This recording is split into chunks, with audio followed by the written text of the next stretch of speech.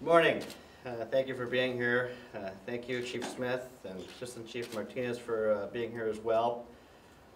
On June 5th of this year, we took groundbreaking and unprecedented legal action by filing criminal and civil charges against the Archdiocese of St. Paul and Minneapolis for its role in failing to protect children and contributing to the unspeakable harm done to 3 young sexual abuse victims of Curtis Waymar.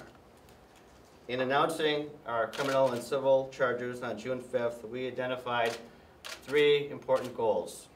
First, to hold the Archdiocese accountable for its role in contributing to the harm done to our 3 victims, to seek justice for our victims and our community, which includes all victims of clergy sex abuse, and also to take necessary steps to ensure that this never happens again. As I reflect on the tremendous effort that has been undertaken by my staff and investigators from the St. Paul Police Department over the past 27 months, I want to again thank those who came forward to tell the truth. Without their courage, we would not be here today. Throughout this process, we have proceeded deliberately with integrity, faithfulness to the process and the law, and with an unwavering commitment to do the right thing, regardless of external pressures to do things differently. Today, I am very pleased to announce that we have reached an unprecedented and landmark civil settlement with the Archdiocese, assuming approval by the bankruptcy court. I also want to make it very clear that the criminal action is separate. We have not reached agreement in that case, so the criminal prosecution will continue. As a commitment to meaningful change, the Archdiocese has agreed to be subject to the oversight of our office and the courts for 3 years as they continue to transform their organizational culture and practices with respect to addressing clergy sexual abuse.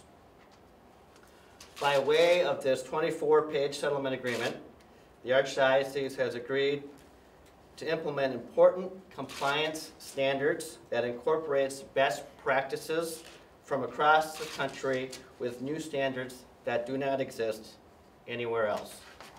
These new compliance standards will set forth a clear standard of response when suspected child abuse becomes known to individuals within the Archdiocese.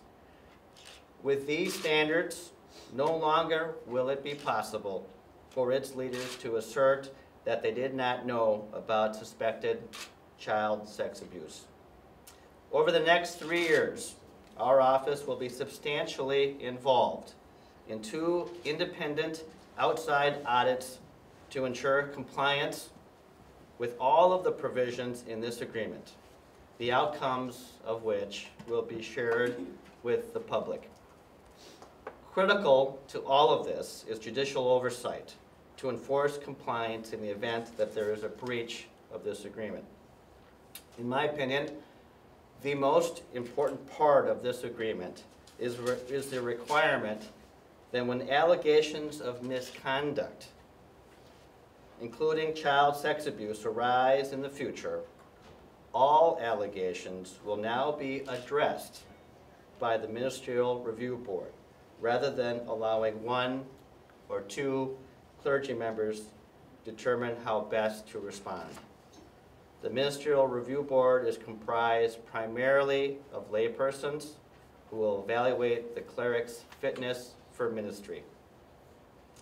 The agreement also incorporates many of the October 2014 child protection protocols agreed upon by the Archdiocese and Jeff Anderson and Associates, as well as the 2014 recommendations of the Safe Environment Task Force. These provisions will all now be subject to verification, oversight, and enforcement. The Archdiocese has also agreed to notify local law enforcement of the location of any cleric with a substantiated claim or pending credible allegation of sexual abuse of a minor. They will convene a conference for restorative justice and reconciliation to bring about further accountability and healing to victims and stakeholders. And they will establish an ombudsperson to assist victims and their families moving forward. If ever necessary, this agreement also requires that the Director of Safe Environments and the Ministerial Review Board have access to outside legal counsel so that they do not have to rely solely on internal Archdiocese legal counsel. From now on, all clergy must report any arrest or citation that violates Archdiocese policies to the Safe Environment Director, who will then determine whether the matter should be brought to the Archbishop and/or the Ministerial Review Board. Moving forward, when a cleric has been found not guilty of criminal conduct by civil authorities or has been investigated without prosecution, the Archdiocese will make an independent inquiry into and determination of the priest's fitness for ministry. Furthermore, the agreement requires the Board of Directors to undertake more oversight of the Safe Environment Program in order to ensure accountability at the highest levels of the Archdiocese. Again, this is a 24-page agreement. These are some of the highlights, but there is much, much more that you and the public will find important. Overall, this historic agreement ensures systemic change and creates a framework of accountability that increases oversight and transparency and ultimately supports a cultural shift in how the Archdiocese protects children and responds to alleged abuse. Under this agreement, the hierarchy of the Archdiocese may no longer conceal or minimize clergy sex abuse. I want to thank my staff, in particular Tom Ring, Stephanie Wiersma, and Brielle Bernardi, and the Archdiocese Attorney Joe Dixon for their hard work in putting together this settlement agreement. Many of these requirements could not have been imposed on the Archdiocese by a judge as a condition of probation or as a part of a civil judgment under the child protection statute that we have utilized. I want to thank the Archdiocese through Archbishop Hebda, Bishop Cousins, and Director O'Malley for agreeing to go beyond what the court could have ordered them to do. Litigating the issues in the civil case would have continued on for an extended period of time. This settlement agreement came together as we began to focus on what we could agree on, how best to protect children moving forward. With the current leadership and the extensive involvement of laity that is established by this agreement, I have great confidence the settlement provisions will be effectively implemented and will serve as a model for other archdioceses across the country. This 3-year agreement and all that it requires will set the foundation for the long term. If we detect any deviation from these promises, this office will certainly do what needs to be done to protect children and the public interest to enforce this agreement. Since all of this began, we have seen some promising developments. The resignations of Archbishop Nienstedt, Bishop Bichet, the appointment of a layperson as the new Director of Safe Environments, who is now empowered to implement change, and the revamped and reinvigorated Ministerial Review Board comprised primarily of lay people that has begun to take action on priests suspected of abuse. The spirit of reform within the Archdiocese now includes the implementation of this agreement, having its actions independently verified and subject to oversight.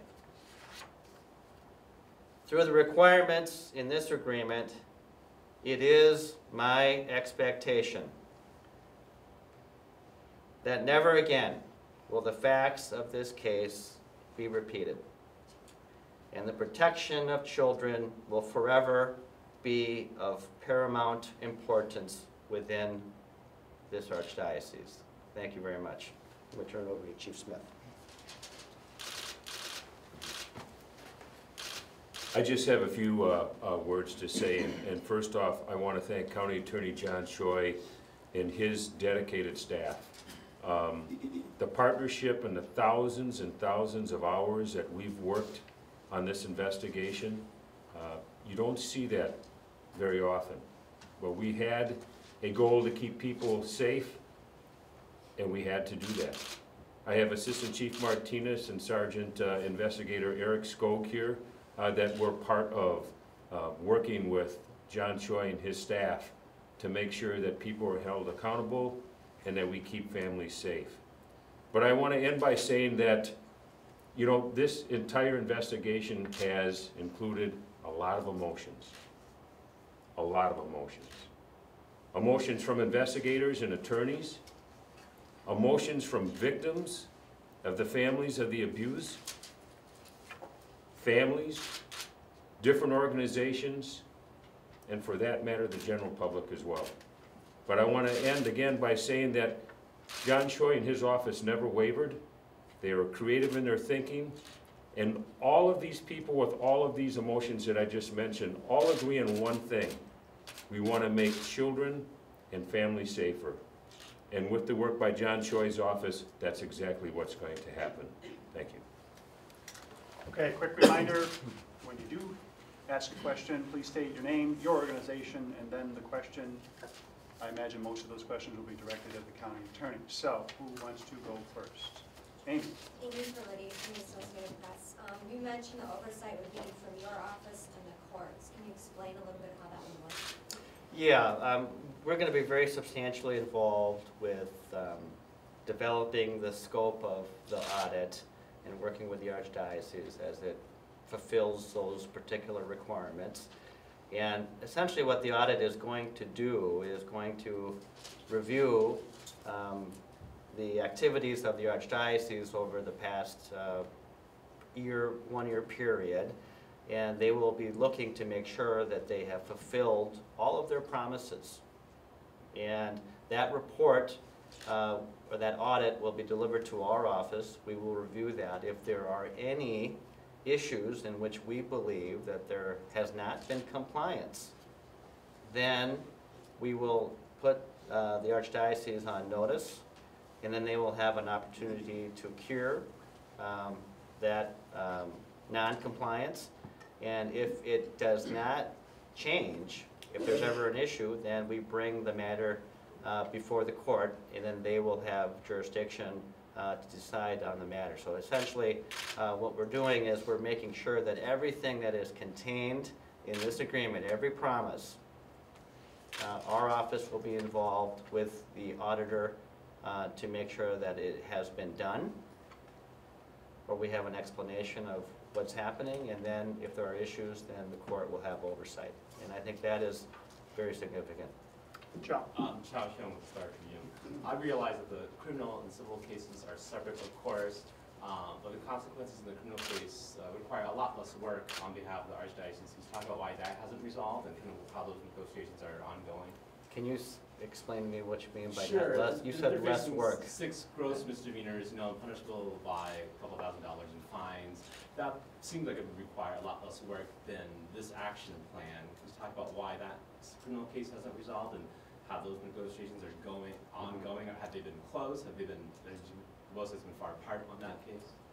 Well, the criminal matter is pending, it's ongoing, and it will be moving toward resolution in Ramsey County District Court.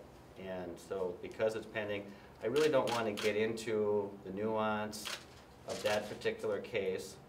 But again, I really want to stress this because I think this is the most, one of the most important points that all of you have to really understand, is that whether it was by conviction or a verdict on the civil case, right? And if we were to have prevailed, what the judge could have ordered as it relates to what the statute allows or what criminal procedure allows could never have been what is in this agreement.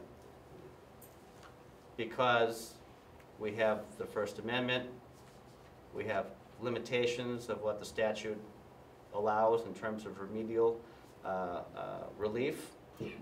So I think that credit should be given to the Archdiocese to agree to do these things. They are doing these things, and we have insisted upon these things because we started to focus on something that we could agree on, which was the protection of children moving forward. And therefore, we started working on this agreement, and this is what it is. Leanne Fisher from NPR. Were the criminal proceedings being put on hold so that you can work this agreement out, or how has it affected the criminal proceedings, because it's also being continued? I'm not sure that it's being continued. It's proceeding as the judge will order, and so there will be a process for the criminal case, and it's moving forward. I can clarify that later. Maybe. Next question. Why haven't you asked for a speedy trial for the criminal proceedings? Because we were working on the resolution of this particular case, and there are complicated issues relative to the bankruptcy and the resolution of the civil case. And so typically, generally speaking, in a criminal matter, you would typically want the criminal case to go first, right? That's the paradigm that exists in criminal court. But I think this particular situation required our creativity, and to not necessarily just impose that paradigm, and to think about how we could best have something that would serve the public interest and protect children. And so what we decided to do was start focusing on a resolution of the civil case first. And I think because of the hard work that's been done, we have a product that could never have been achieved by doing it the other way. John. Why hasn't the Archbishop or someone else from the church been required to appear at these court hearings? I mean, from the lowest level offenses to the highest level offenses, you see defendants in court all the time, from drunk driving to murder. Why hasn't someone else from the church, aside from Joe Dixon, been in these hearings?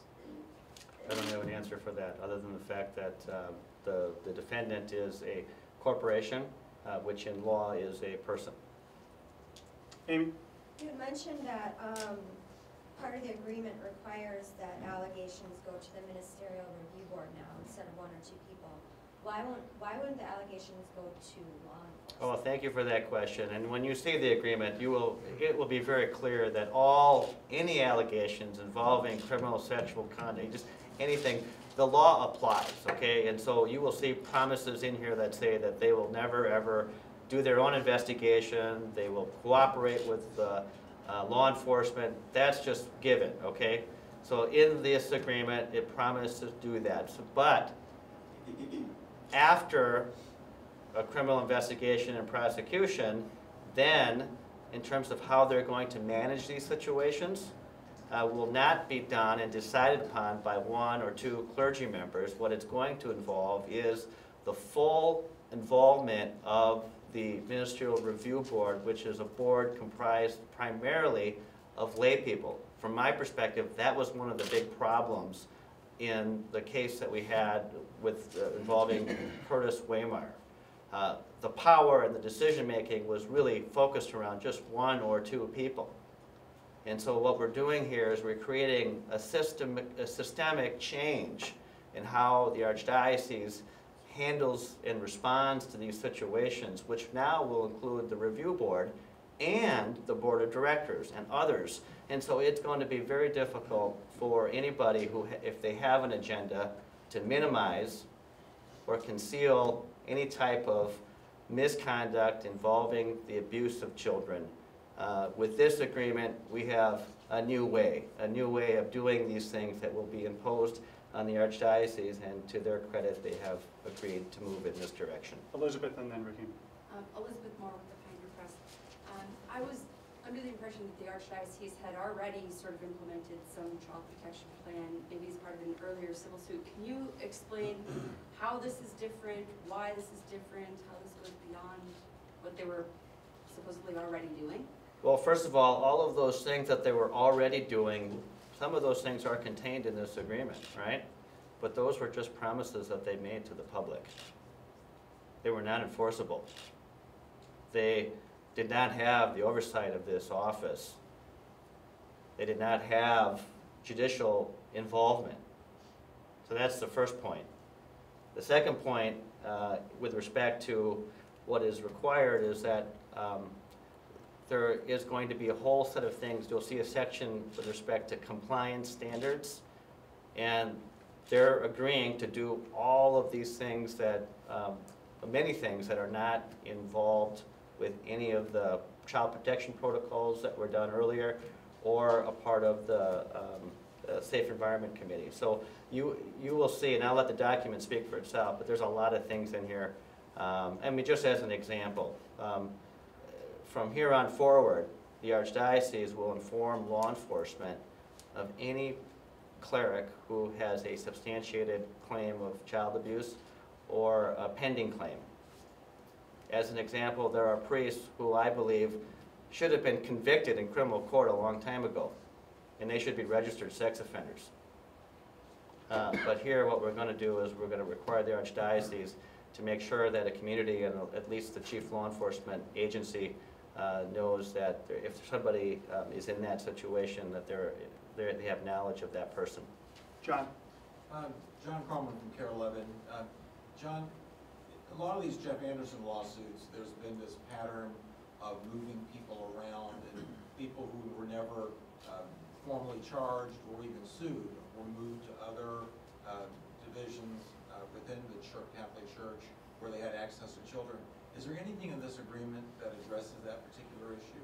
Yes, thanks, John, for that question. There are provisions that will address some of those issues, but it's really about the systemic change. What you just identified, those decisions were made by one or two people, maybe three, and they were clergy, dealing with clergy. And what this agreement does, and what we're going to do moving forward, is to set up a new way, a systemic change that involves more laity in these particular decisions so that they have knowledge of them and they have meaningful say in what happens in the future. I think that's really the biggest and most important part of all of this, is the empowerment of Director O'Malley, the empowerment of the Ministerial Review Board, the empowerment and the expectation of the Board of Directors. You know, the Board of Directors did not know any of the stuff that was happening with respect to Curtis Waymar. And from here on forward, we have this expectation that they have a much better understanding and a much more significant involvement in these decisions. I think that is so critical, and that is the reform and the change that this agreement will bring for the Catholic faithful and our community. Let's take one or two more questions. Rob. Rob Olson with Fox 9. John, how many people will be on this review board, and who selects them? The Archdiocese does, and you can ask questions about the review board to them. I have seen the list of who is on the board. 10 of the 12 are lay members. It is staffed entirely by lay people within the Archdiocese. Some of those people that are on that list, I have the greatest respect for. And so I am very confident with this agreement that infuses layperson involvement in this decision-making, which creates redundancies and it creates checks and balances around how we handle these things in the future, or how the church handles these things in the future. I feel very good about our future. Raheem. You had mentioned in June that the investigation is still ongoing. Where is that investigation at right now? Still ongoing. So Have are you you, guys received any new complaints of clergy abuse, either past or present? Excuse me? I could- Have you or the police department received any new allegations of clergy abuse, past or present? I don't believe so, but again, I'm not going to address the ongoing investigation or the criminal matter. Again, it is moving forward toward resolution in Ramsey County District Court. Okay, thanks, everybody. I know you have another engagement over at the Archdiocese. If you didn't know that, you do now. 30 minutes following.